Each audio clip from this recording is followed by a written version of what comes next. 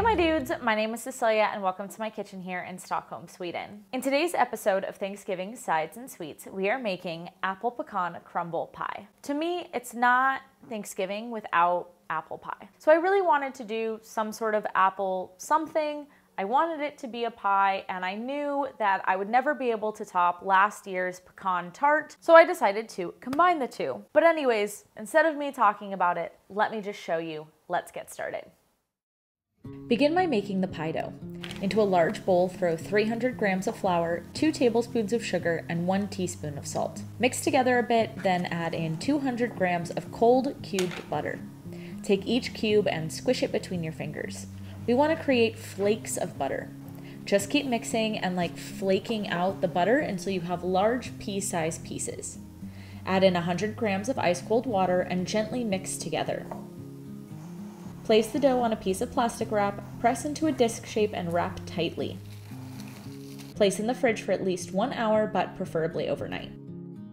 To make the crumble topping, place in a large bowl 100 grams of flour, 50 grams of brown sugar, 50 grams of white sugar, half a teaspoon of salt, 1 teaspoon of cinnamon, 100 grams of chopped pecans, and 100 grams of cold cubed butter. Mix together. We're not looking for perfectly homogeneous dough, we want crumbly and loose. Throw into a container and put in the freezer until ready to use. To make the apple filling, first squeeze 1 lemon into a large bowl of water. Peel the apples, placing them in the water as soon as they're peeled so they don't brown. For this pie, you will need 10 to 12 apples, depending on their size and the kind of height you want on your pie. I personally like a really tall dome, so I use 12. Once all the apples are peeled, slice into 1/2 centimeter or 1/4 inch thick slices and place back into the acidulated water. It's good to use a variety of apples when making any kind of apple pie. Some apples hold their shape, some apples break down, some are tart, some are more sweet. A mix gives you the best of all worlds. Strain the apples and place in a large pot. Add 100 grams of sugar and 100 grams of apple juice concentrate and place on the stove over medium heat. You can add a splash of vanilla extract too if you want. Let cook, stirring occasionally until the apples are al dente. Carefully pour off as much of the liquid as you can into a small pot, then pour the apples into containers. While the apple filling cools, boil the leftover apple liquid until it's reduced and syrupy, about 5 minutes. Don't worry if it gets a bit gloopy, it's just the pectin doing its thing. Pour into a container and set to the side to cool. To make this pie, take the pie dough from the fridge, sprinkle with flour, and roll it out until it is 1/8 of an inch or 3 millimeters thick. Cut a large circle out of the dough, place on the pie plate, and press it in. Tuck the dough under to form a lip, then, pressing with your fingers, form a decorative edge. Prick all over with a fork. Stick in the freezer for 10 to 15 minutes to harden a bit. This makes it easier to line with foil. Make sure every bit is covered with foil. Pour in some pie weights and then pop in a 200 degrees Celsius, 400 degree Fahrenheit oven for 20 to 25 minutes. Once the time is up, take the pie out and carefully take off the beans and foil. Try not to spill beans everywhere like I did. The dough should be set and be able to hold itself up but still be quite raw. Brush with beaten egg to seal it. Bake for another 10 to 15 minutes or until a light golden brown. There's definitely a little bit of a fine line when you're par baking this because you want it to be basically fully cooked through on the bottom. But if you get your edges too golden, we are going to be putting it back in the oven for another half an hour, 40 minutes.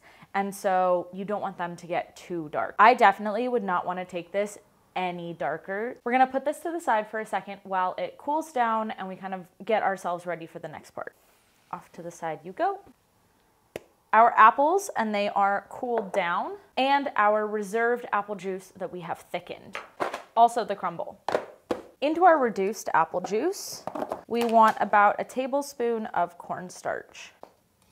I like to do it this way just so that there's not any puddle of liquid in the bottom. Mix these two together as best as possible and pour this over your apples. This way we get apples that are juicy, but they stick together and they're not floating in a swimming pool of apple juice. Take our pie back. Now you can wait until this pie crust cools all the way, but there's not really like a need to, and I don't have the patience for that, so we're just gonna carefully pour all of your apple pie filling in. It's a lot of apple for the size of pie shell, but I really like that like classic domed apple pie look. And you get that by having a lot of apples. So then you just go around, squish it into place. And like, guys, I wash my hands 10 trillion times. So my hands are clean and it's getting rebaked, so don't freak out. But it is the best way to like squish it into pie shape. Look at that. It really looks like an apple pie. Next up is our crumble. And this part is not difficult, it's just can be a little annoying. Not even annoying, but you know. You're just gonna take your crumble and you kind of gotta like stick it on. This isn't really a sprinkle kind of crumble. This is a try to stick it on to the pie kind of crumble. It sticks super well when it bakes. It doesn't like fall off at all. And if you like a really thick layer of crumble, I'm sure you could double the crumble and take out some of the apples. You know, this is 12 apples. You could do 8 and it would be easier, but this is how I like my apple pie. Also, for those of you who are allergic to nuts or don't like pecans, you can switch out the pecans 1-to-1 with oatmeal. And that's gonna get you a really classic crumble crust that is delicious. I have done that many times before. That's actually the like original recipe. And I just switched out the oatmeal for pecans. Oh my gosh, so tall and beautiful. My countertop's a mess. Now, while we were doing this, I also turned the oven down to 350 because we want to have the sauce around the apples be bubbling, be boiling, cooking those apples just a little bit more, but especially cooking out that cornstarch in the sauce without burning our crust or burning the top. And so you don't want to put it into a 400-degree oven. You want to be sitting more around 350. And back into the oven we go.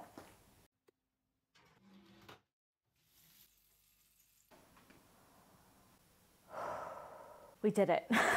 I'm super excited about it. I think it turned out really nice. Oh, I would like to mention one thing as well. This is quite a buttery crust, and obviously the apples are super juicy. So I put a tray underneath my pie, but the pie wasn't sitting on it because then your bottom will never bake. So the pie's sitting on the rack, but at the very bottom of the oven, I have a tray because there's now like butter and apple juice drippings and all sorts of stuff on this tray on the bottom of my oven.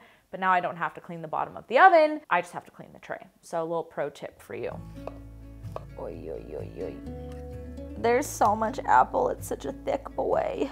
Oh my goodness. That's so good. So much apple, I love it. The only thing that could make this better would be a little bit of vanilla ice cream or some malted milk ice cream, which conveniently, I have recipes for both of those things, you guys. They're gonna be down below in the description. Oh my God, this is some good pie. Thank you guys so much for watching. If you liked today's video, then please like, comment, and subscribe. And I hope that you have a great day and that I will see you around tomorrow. Hej då!